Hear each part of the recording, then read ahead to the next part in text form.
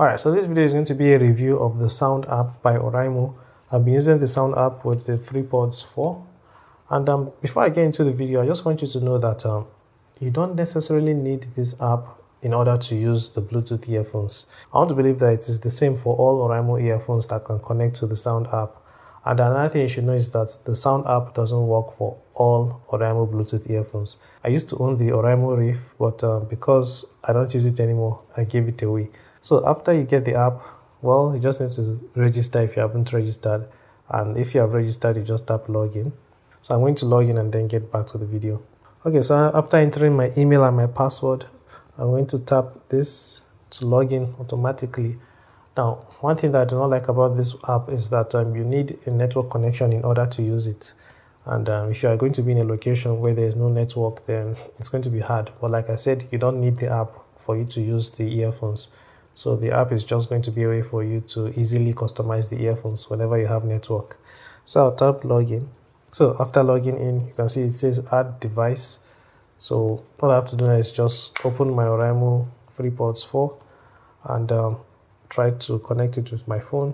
So I have connected it with my phone before, so that's why it is showing up here. But if you haven't, you just need to go to your Bluetooth settings and then you scan for a new device. So as you can see, it is asking to connect.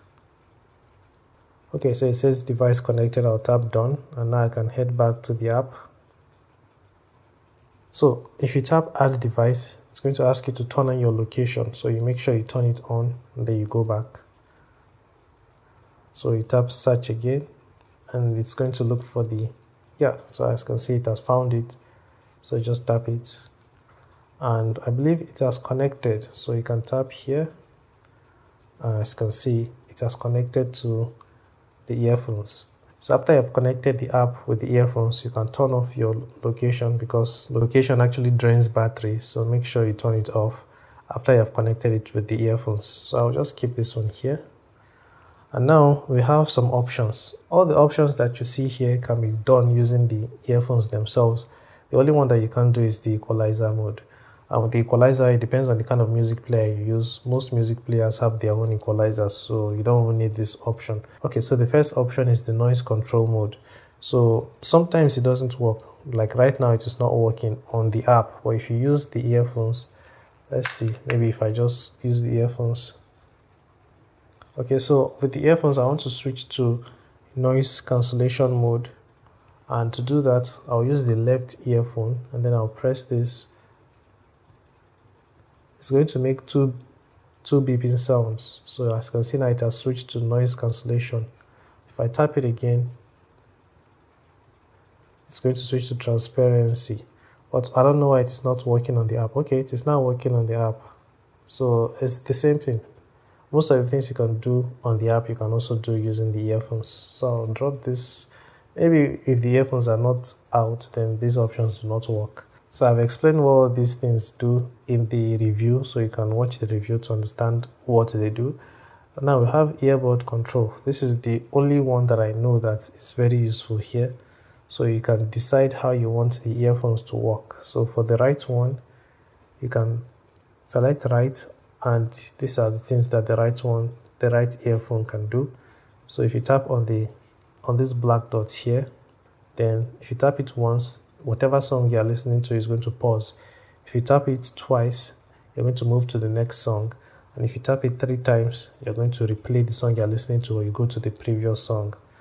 So that's what the right one does. So if you tap left, you can see over here, these are the options here. So left is going to be used for volume control. So if you tap this black dot once, you're going to decrease the volume. If you tap it twice, you're going to increase the volume. And if you tap it 3 times, well, over here it says it won't do anything. So that's how it is. If you want to control your volume with the right one, then you just need to tap right, and then you come here and select volume control.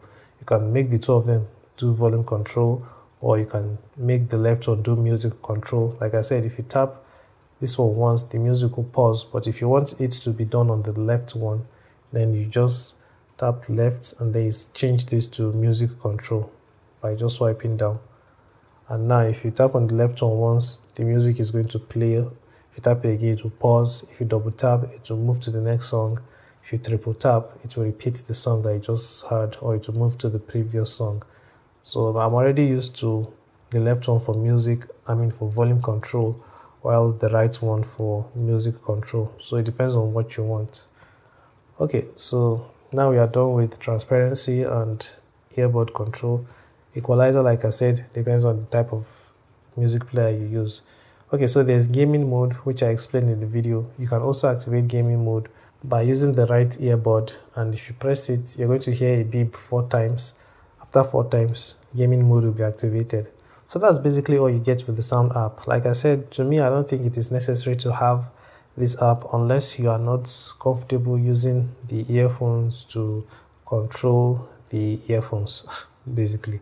So you can do all the control from here. But me, I'm okay with using the earphones to do all the controls. So normally I don't even use the app. I only installed the app just to make this video.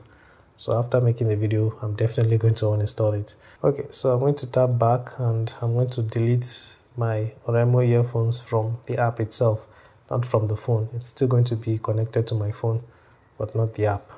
And after that, I can exit the app and uninstall it. So if you found the video helpful, please give it a like and subscribe for more videos like this. Thank you for watching, and yeah, I'll be seeing you in the next video.